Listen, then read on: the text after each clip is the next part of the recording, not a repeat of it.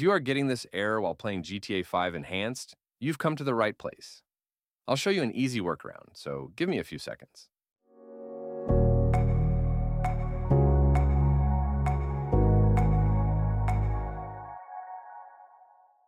A quick note, I have RTX 4060 Ti, and I have updated to the latest version of NVIDIA Game Ready display driver. The errors are specific to the latest driver, but may not be specific to the graphics card. So, if you see the same error, try updating to the latest driver. And if you are on the latest version, roll back to the last version or to the version before that if the issue persists.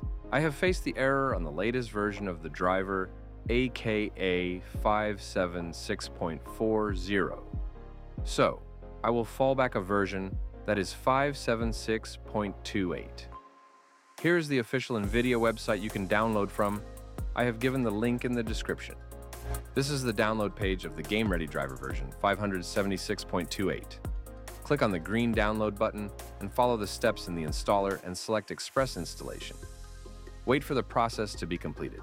Now, after installing the previous driver version, open File Explorer and go to your Documents folder, then Rockstar Games, GTA 5 Enhanced, then to the Settings folder. Delete all files here. The files will have long names starting with SGA. Then get back and delete the settings.xml file. Now launch GTA 5 and enjoy without interruptions. Hope this helped and thanks for watching.